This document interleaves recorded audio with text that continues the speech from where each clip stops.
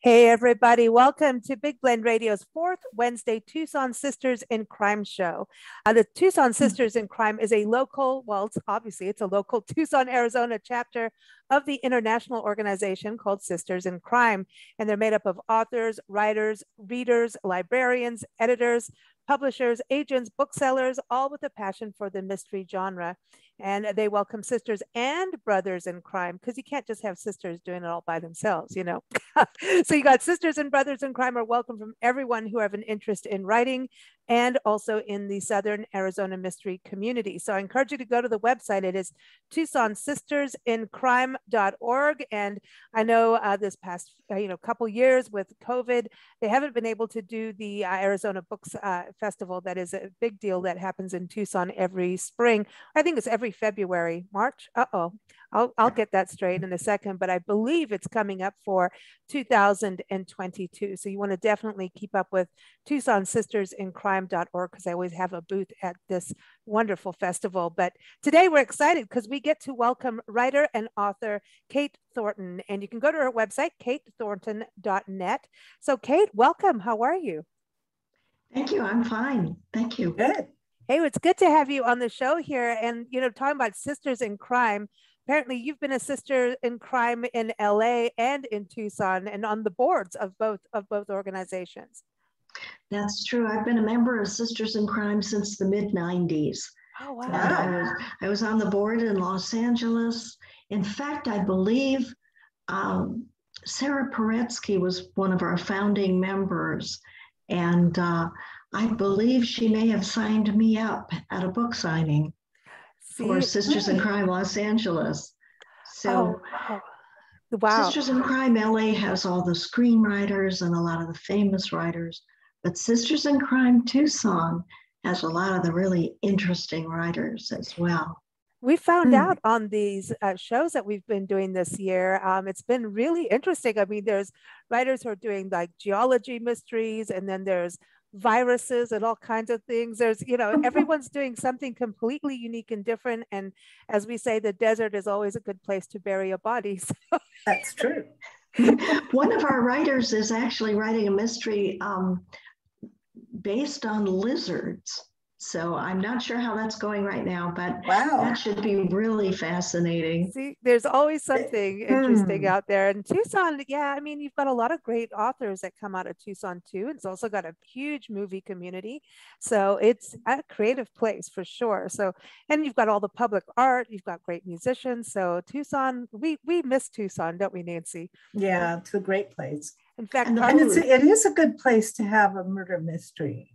Oh, yeah. Yeah. And the food. Don't forget the food. That's right. Yeah. You're the gastronomy capital, the UNESCO gastronomy capital of the world. So, that's it explains why I'm no longer slim. We're not either. Yeah, it's a fun thing to eat. Oh, yes. So let's talk a little bit about your writing, because I was reading on your website, again, everyone, katethornton.net, that you've written over 100 short stories. Is that where your writing started, is writing short stories? Yes. Wow. The very first short story that I attempted, someone had done something really nasty to me and had gotten away with it. And I was determined that they should not get away with it completely. So I started writing a story, and I had not written stories before. This was in the early 90s.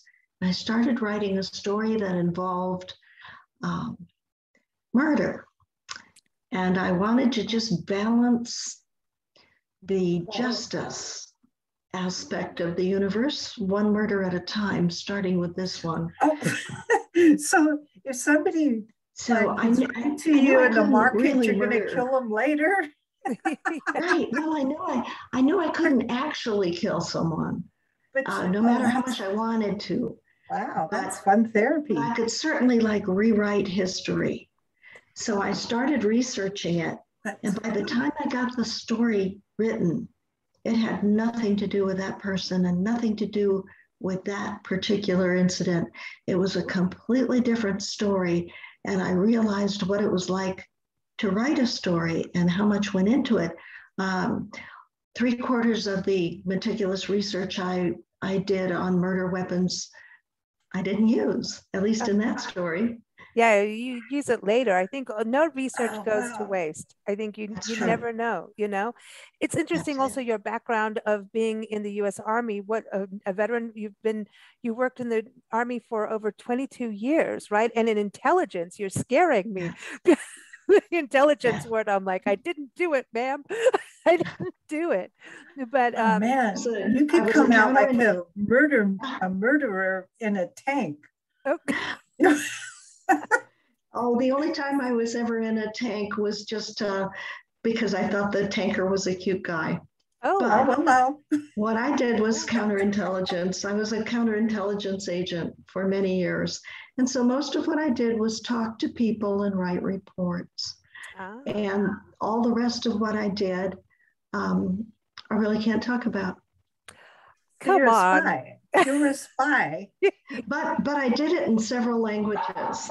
So that was spy fun. in different languages. That's cool. So this is interesting. So you did in several languages, but this is interesting, doing counterintelligence, and then you can't really talk about it, but there's research in that and talking to people, getting, the information. So that's really got to help you in your writing now. Those were basic skills that every writer needs. I just happened to acquire them in an interesting way. Wow. So when you were in the military, were you traveling around the country? I don't know if you're allowed to tell us this, but were you in this country, around the world, since you had different languages? Come on, I want to know everything now.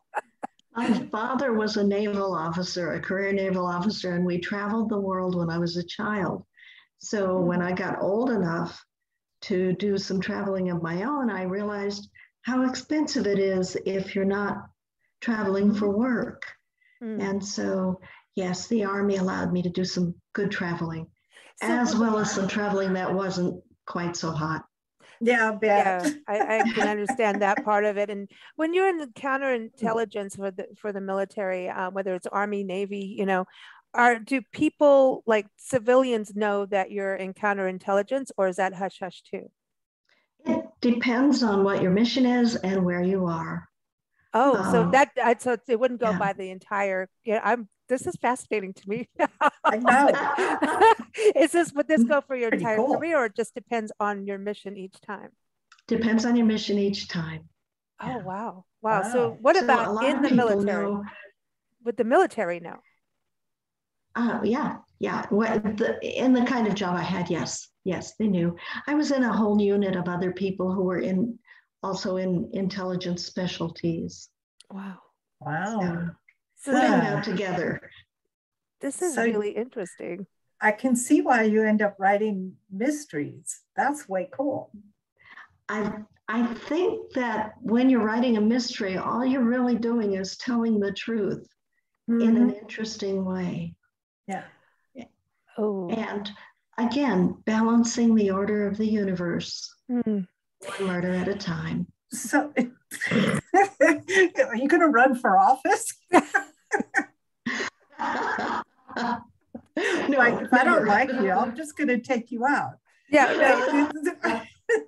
That's funny. That's funny. Kate, one thing I wanted to ask now, you've got two different series. You've got the Tony Carey mysteries, and then the Kitty and Coco mysteries. So give us who's Tony? Tell us a little bit about Tony, and then let's talk about Kitty and Coco. And Tony is my magazine writer who lived in Los Angeles for a long time, unhappily. And her dear Uncle Horace lived out in the Eastern Valley area, the San Gabriel Valley.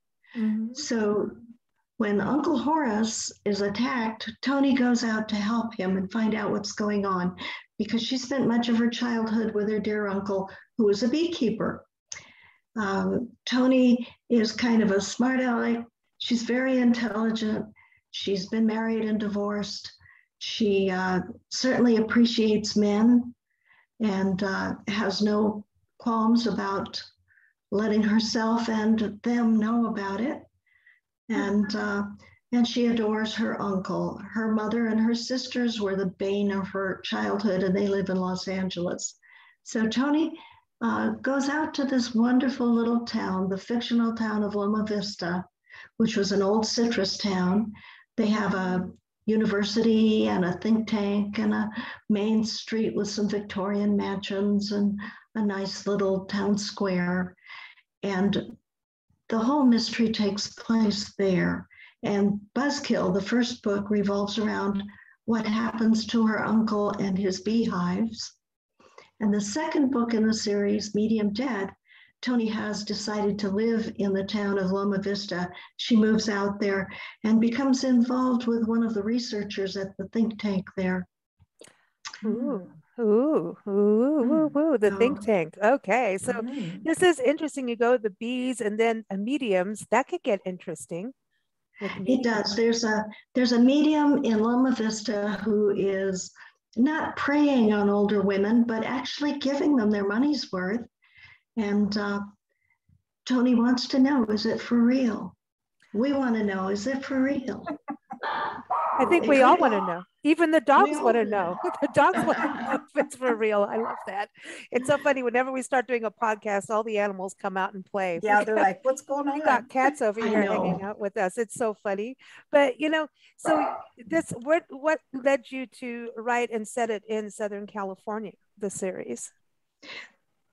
Well, I set it in a mythic town that was very much like the town I went to high school in Southern California.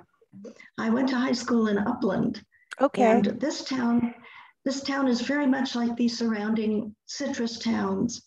Many of them are gone now. They've been developed and they've been incorporated into each other. The old towns of Cucamonga, for example, that's now Rancho Cucamonga and is a thriving little metropolis. But the old towns of my high school days were interesting.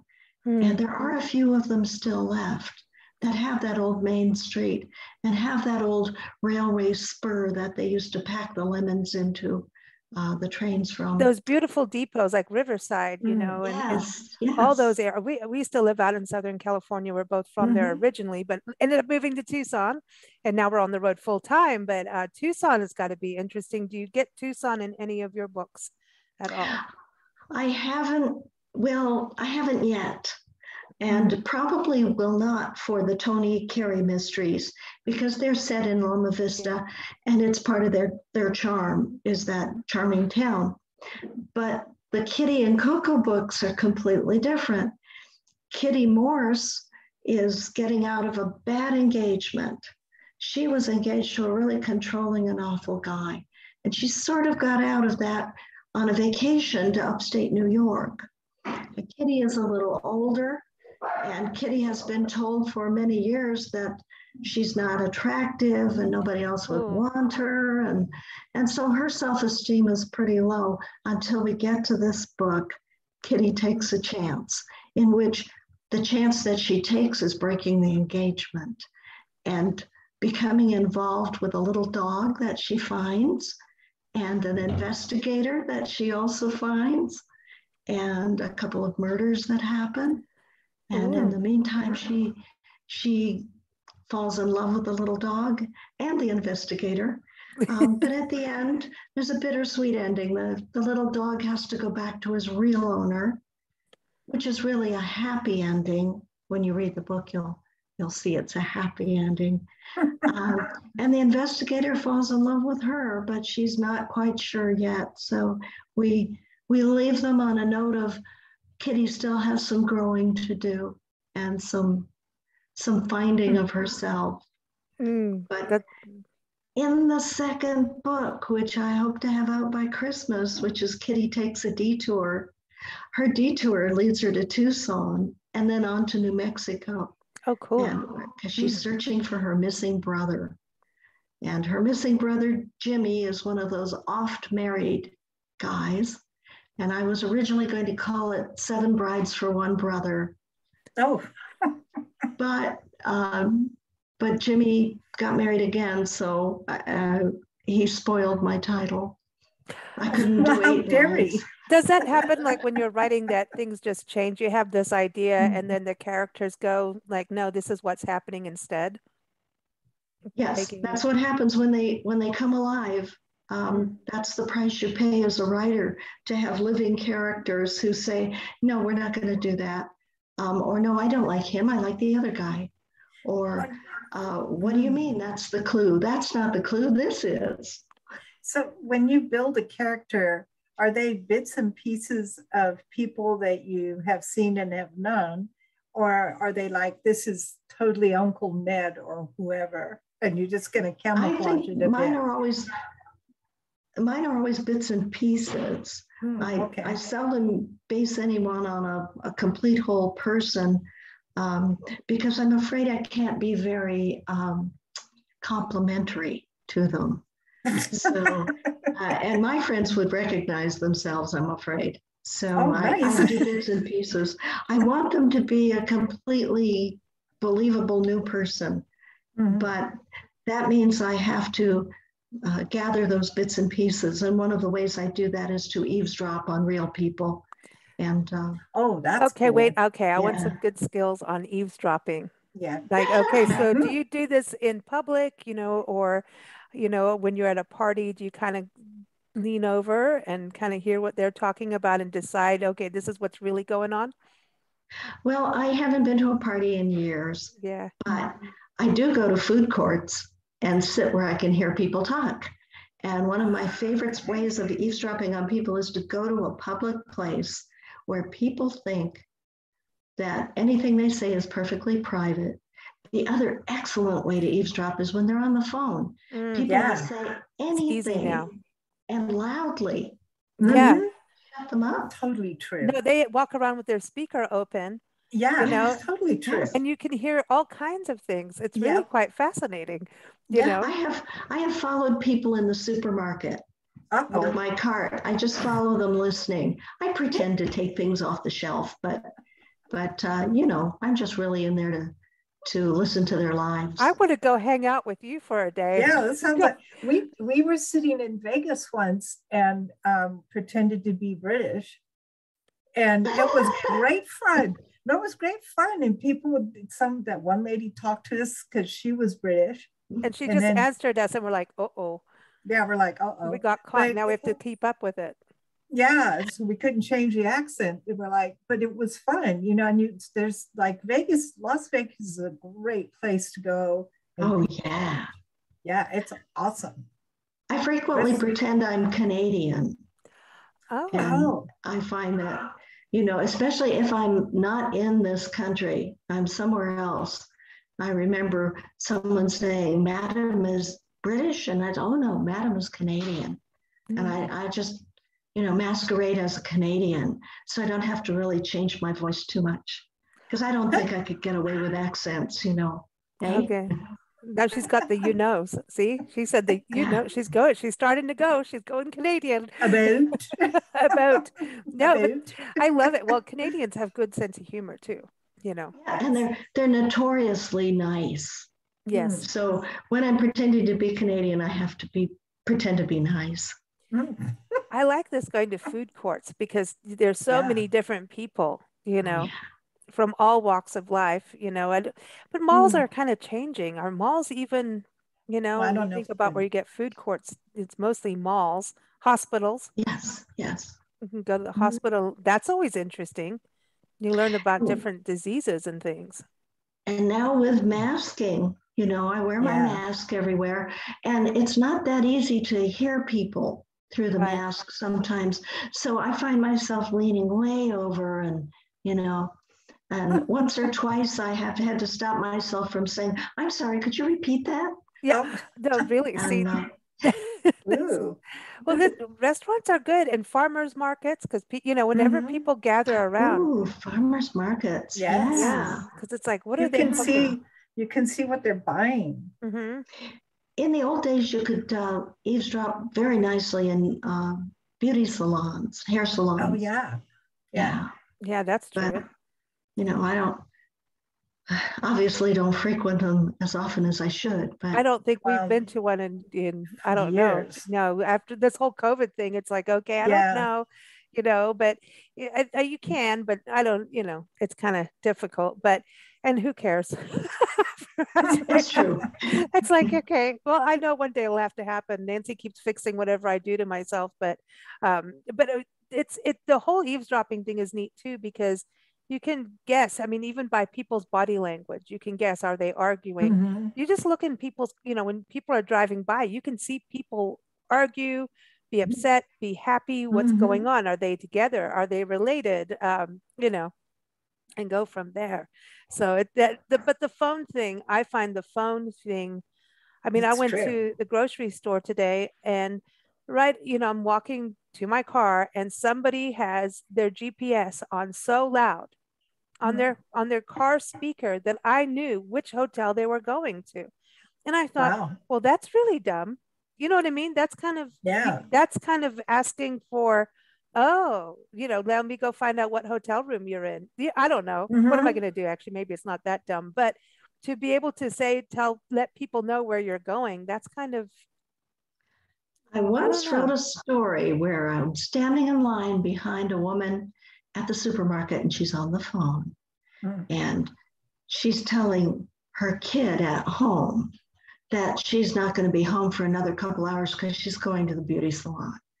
And for him to just, you know, get a snack and watch TV. But the person who's listening is not really a nice person. And that person follows her to the beauty salon where it's easy to snatch somebody's purse. Snatches her purse, takes the keys out, puts the purse back, goes to her house, steals the child. Wow. And it's called Cell Phone Call. And I believe there's a copy of it in one of my books, In Human Condition. I think I've got a copy of Cell Phone Call in there. Wow. But she's just too busy and self-absorbed to understand the danger that she's putting her child in. That's amazing. We were robbed at gunpoint in New Orleans many, many years ago. And the guy took my bag, and I had my keys, luckily, because I was getting into the car.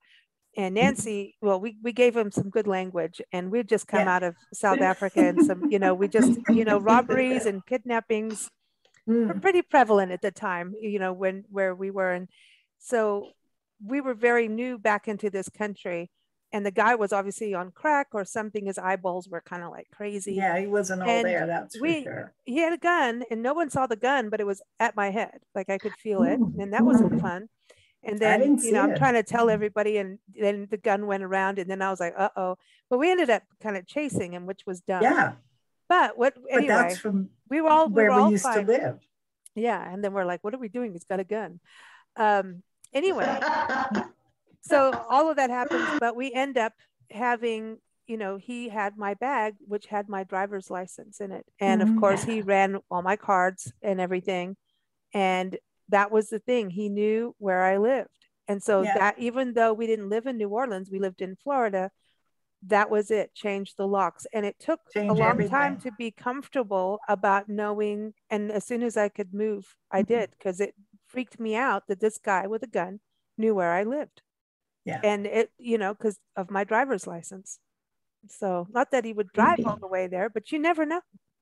You never know. And now people can sell information. Oh, yeah. This was before the internet. So maybe it wouldn't be him, but maybe it would be somebody worse. Yeah. I mean, they get your social security. Ooh, you know, I wonder about what people can get off of just your license plate on your car.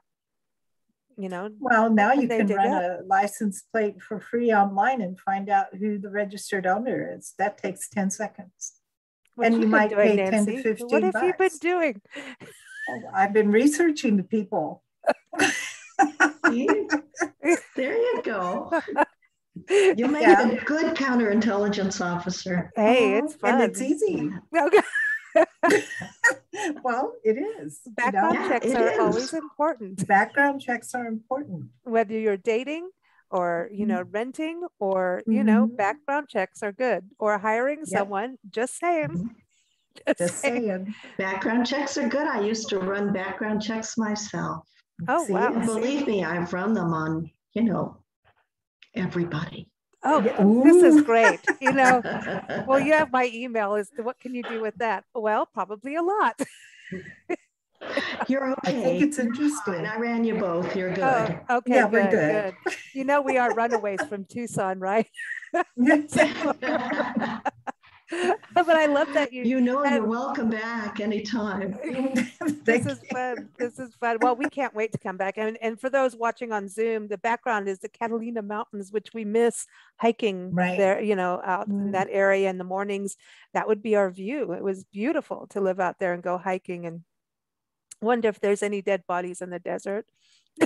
You know, what if you wrote a book like somebody really makes you angry? So you write a book and this is the person that you choose to have murdered in the book.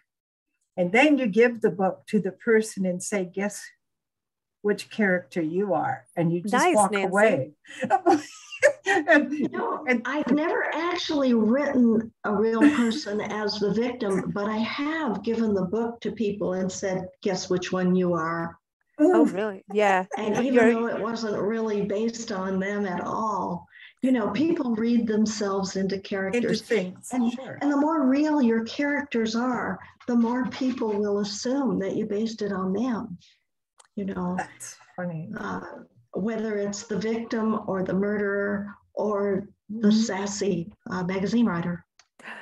See, well, this is interesting because when we lived in Kenya and South Africa, there were different, there were robberies, and then there was this was in South Africa, actually, when we got to South Africa, and somebody had stolen something from some locker at some workplace, and they went around and like, those who eat here's the chicken bones and chicken feet or chicken. Oh yeah. The chicken whoever feet. Starts to, you know, get sick, you know, you're going to eat these, because that at that point, if you eat a chicken beak and chicken feet, that is to make you feel better if you get sick. If you're feeling sick, this is it. And then there was another one where the shaman or witch doctor over there did like a drink in bread. And if you swallow the piece of bread and you start to get, start to choke or feel like you can't swallow the bread, you're guilty. You're the guilty one. And Nancy, you went through that. You were just on the sidelines of this. And, it was too much she fun. started to feel like, oh my gosh, I'm going to choke. And it's weird because you can spook yourself out doing these. Well, it was really interesting because it's Sheik, as they called the person with all the turbans and stuff. He just put a bowl of water in front of everybody, and he had this purple powder, and he mixed it in, and he looked into the bowl and he says, okay, I can now tell who's the murderer, who's the liar, the thief. Yeah, the thief. Yeah. And so who's the thief? And he said, now you should drink the purple water or the water in front of you. And a girl across the table starts choking, and everybody just looked at her and was like, you did it. You did it. It was really funny. I'm like, oh, that's funny. Meanwhile, I'm like, now I can't even drink the water because I'm going to choke, and I didn't do it. Isn't that weird? It was really an interesting thing to see how witch doctors really do work. They work pretty much the way we all work, which is we're looking for the tells. If you're guilty, if you feel guilty, if you're lying, there are physiological tells. And if you can recognize that, and it's pretty much in everybody except real sociopaths. A sociopath, you're not gonna, you're gonna have to find them out the hard way. Because they don't have like a conscience, really. Like they don't have like that guilty conscience. Like I don't think. Don't they say like if you're lying in a conversation that you start touching your nose or something like that? There's body language that shows that you're lying. You're a liar. You know what I mean? But that's another thing on eavesdropping. My hands clasped. I know. I'm holding this. Well, I actually have a cat that wants to grab a cord right now, but anyway, so I'm like trying to hold the cord away. But the one thing too, when you're eavesdropping, you can hear when someone's lying. You know. Oh yeah. And then we go to a lot of bed and breakfasts as we travel, and at the breakfast table, we always look over and go, "Okay, are you really together? You're really married?" I know. It's like, is that who's supposed to be with who? You know what I mean? Because you wonder, little affairs and how people act is, there's a guilt thing already. You can just, it's weird. You can pick up people's vibes of being guilty. Yeah. This is how you make good characters, though. Yeah. You take all of that information and you make it into a person. And that's how your person is going to seem real. They're going to be nervous sometimes. They are going to lie once in a while. They are going to be embarrassed or be ashamed of something. The people who eat, like, let's say they're served a bowl of fruit or oatmeal. Oatmeal's good because they bend down and they put the spoon in their mouth and then they look up at you like that as they slurp, and you're like, yeah, you did it. Oh, yeah, you're guilty. Well, it's weird how we do give it off, but isn't it also villains? What is it about the human species that is who likes the villain? And even as you write, don't you have to have something in there that makes the person like the villain? Yes. And I think sometimes you can make your villains really attractive in many ways, but they'll have that fatal weird flaw. And then in other things, I've written a story. I wrote a story that I'm real fond of called "It Doesn't Take a Genius," and it's about a nice middle-aged disappearing woman. You know how when you get to your mid-50s, you start disappearing. People start noticing you less and less, and put on a few pounds, and that process is accelerated until finally you're invisible. And it's pretty easy, I think, for older women to become invisible. And when you're invisible, then you have the ability to do things that people would not suspect you of doing. So you can be a really engaging villain. And when you do the murder, it's because that SOB really deserved it. And everybody's cheering you. And even though you're technically the villain, everybody loves you. No, see, but that's about drugs. There's the women that bring drugs over the border. And people think, no, the older women wouldn't be doing drug stuff. Oh, yes, they do. Oh, yeah, they do. Don't mess with them. I mean, that's what's so fascinating about female criminals. The mind, the multi, the organization skills that women have in crime is fascinating to me. And it's always like, oh, she wouldn't do that. I'm like, don't mess with women. Women in crime can think way ahead. Yeah. James Bond notwithstanding, I think women make the best criminals. I do too. And a lot of it has to do with our chameleon-like abilities. We can look glamorous at any age. Look at Helen Mirren, for crying out loud. Or we can look like a homeless person. Look at Helen Mirren, for crying out loud. Yeah. I mean, we are chameleons, and that chameleon ability can allow us to get away with almost anything. And then she smiles. Gentlemen, would you like to come to a party with us? I know. Sure, you can buy us another cocktail. Of course. Of course. Yes. Care to walk outside with me? See what will happen? Well, you look at Catherine Kelly. Everybody looked at Machine Gun Kelly as, the big criminal, but Catherine Kelly was the orchestrator, Oh, those guys were nothing without the malls. Yeah. Those guys were nothing without the women. Exactly. Yeah. Like, when you think about Bonnie and Clyde, it was Bonnie. She was, and yet she also gave things. They were also, really, charitable. So that was interesting too. It's true. It's because we're this big dichotomy. I mean, we're chameleons, but we also have this dichotomy of being extremely intelligent, and yet sometimes we can just be bowled over by a pretty face. So, well, there's more than one way to do things. And I think women are the chieftains of, if this way doesn't work, I'm going to find another easier way. Whereas a man might just bulldoze straight ahead and make it work. On the flip side, there's the women who can get conned by men very easily. We've noticed that. Yes. And it blows my mind. You'll have an intelligent woman, and just because a guy says, oh, do this and this, they'll buy into it. Yeah. Even though deep down they know, like, this is a con artist, or not maybe even the level of a con artist. But if a male says it,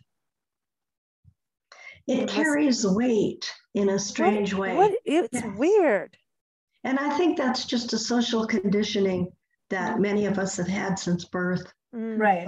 Because, you know, a lot of mothers would say, just wait till your father gets home. Right. And leave the discipline over to the father in the family.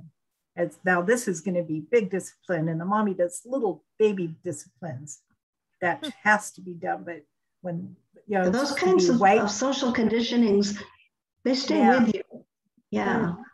But do you use that kind of thing when you're writing as well? Those kind of. I keep that social conditioning in mind, but for my heroines, I want them to overcome it. I want them to recognize it, to see what they're doing, to be aware of why they do things. In Kitty Takes a Chance, she starts out completely social conditioned, but by the end of the book, she's questioning a lot of that stuff. And she's questioning all of the men's judgments of her. And she's starting to look at herself in a new light. That's awesome. Starting to realize that she has more self-worth. That's a really good thing to read, because I think, you know, there's, oh, this is what we need to be. This is what we need. You know, there's being told, you're told what to do. And that's another part of conditioning, where it's, even if it's educational and informative and helpful, and reading it in a book makes you think as a, you know, as a reader, to go, oh, you know, I wonder how I feel. We get to question in our own private little capsule when we're reading. You know, I feel like we have our own little capsule. It's our own experience. Reading is truly, and you know, your own experience. It's so beautiful about it. It's so personal that if you read my book, or if you read my book, Nancy, or if you read my book, Lisa, you'll both take away something different from it, and it'll be something different from what I thought I was writing. Yeah. Everybody's own personal experience comes to bear. That's why some people really enjoy some books and not so much others. I think you bring your personal experience into it.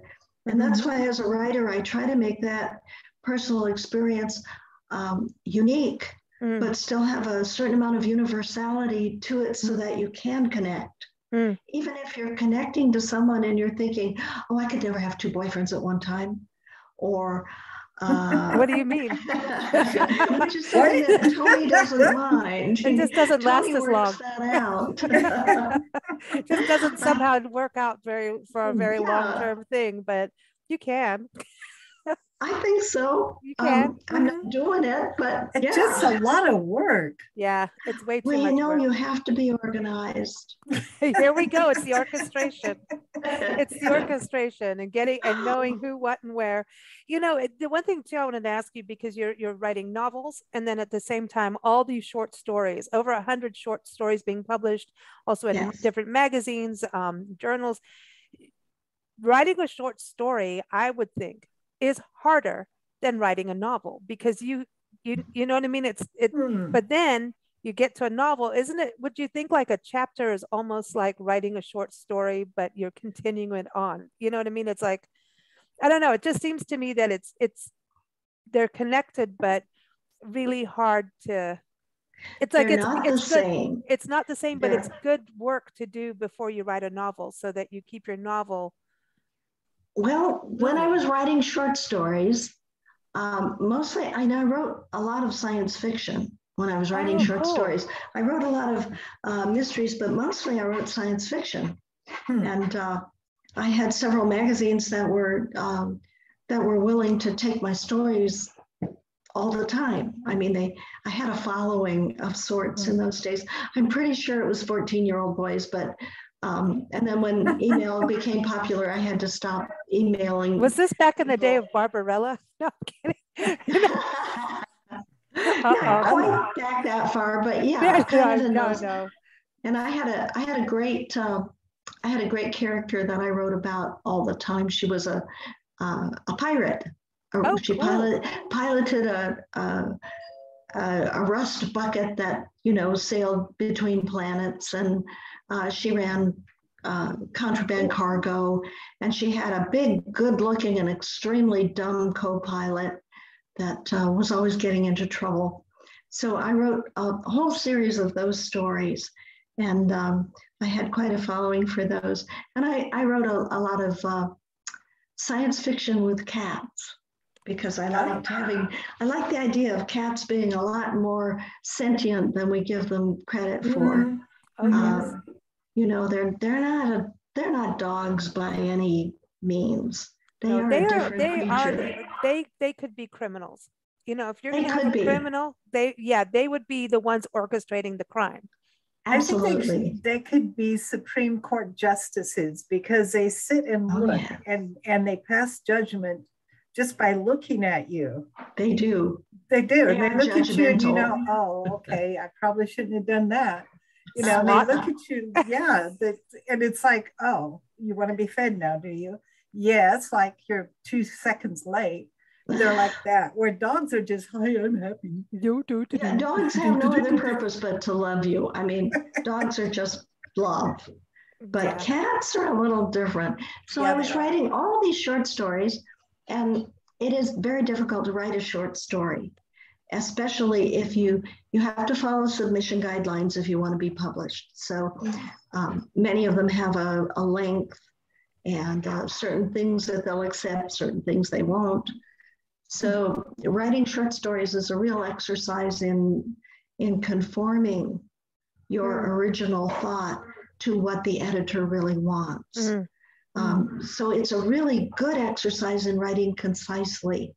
So I had this idea back in the late 90s that I wanted to write a novel. And that's where I first got the idea for Tony, my character. And I started writing long. But the problem was, like you mentioned, I'd get to the end of a chapter and think I was done. And I realized that I needed a much longer story arc. With a short story, you've got pretty much one idea, 2 or 3 characters, 2 or 3 settings, and you must have a satisfying ending. With a novel, you have a much bigger arc. You have to step back much further from what's going on so that your characters are developed, so that you have more than 1 or 2 settings. Because we're not all Kafka, we're not going to wake up, you know, turning into bugs. So I'm thinking that writing a novel for me was much more difficult. So I put it away, and I didn't start working again on the novels until last year. When, like everybody, I had a lot of time on my hands, nothing to do, and I found that I was unable to write short stories. I started 3 or 4, and I was even under contract for one and had a hard time finishing it, had a hard time making it small. I kept wanting to back up and make a larger arc. So I had the idea for the character of Tony, and I actually just sat down and wrote the first book, and then the second book and half of the third book before I ran out of steam. And then I just put them away, and I started working on Kitty. And I wrote the first Kitty book and half of the second Kitty book, and I just put them away. And then I went back and looked at Buzzkill, and I thought, you know, I've really got something here that could work, but it really needs a good editor. And I cannot stress the importance of a good editor. Oh, you hit Nancy's favorite thing. It is vital. So I got myself a good editor, and she is fabulous. Awesome. And it took her about 3 months to edit Buzzkill. And then it came back to me, and I gave it another run through, and then sent it back to her, and she gave it another run through, and we did this about 5 times. And then we sent it to a friend and said, would you proof it for typos? Because that's not what we were looking for. And so I got it back with, I think there might be 2 typos in it that we missed. So of course, and that's not too bad because almost every book, even out of large publishing houses, will have at least one or two typos now. Absolutely. No matter what we do, with the magazines, some of our magazines were verging on 200 pages, and it was like, okay, and you proofread. As soon as you hit the publish button, you're like, oopsie. Look, exactly. and there'll be something so stupid. I remember we said, like, even just it was just a classic one. We said bids instead of birds, and it was like the major title or something. It was just really dumb. And it was right in front of us. And we have a friend who's really not good at spelling or writing, and she's looking at the magazine. She says, "You said this." And I'm like, oh, it's like, well, it just happens. And I don't think any publication, I don't think but what we have found is that people correct things as they're reading. Yes. In their mind. Your mind does it. Yes. So it's just, humans are not perfect. And that's what makes good stories. Are you sure? I know I'm not. I'm just going to say that. The first proof copy I got from Kitty's Takes a Chance had my name spelled wrong on the cover, and I had not noticed it. That's probably I did it then. Just blame me. If there's typos. And then the weird thing is once you make one typo, it'll happen. It'll just happen over again and over. Again.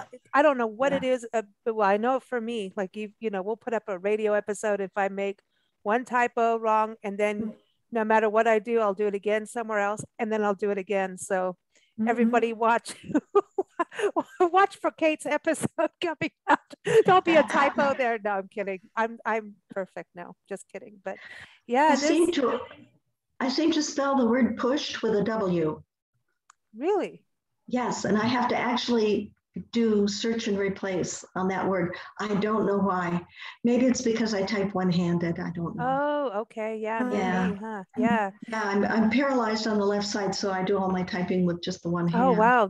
Wow. Do you get really, really fast on, the one pretty hand? Fast. Yeah. Wow. Because that's, well, yeah. And I've taught myself how to type, and so it's backwards. And so there's times where everything becomes dyslexic. So it's true. Maybe it's the wine.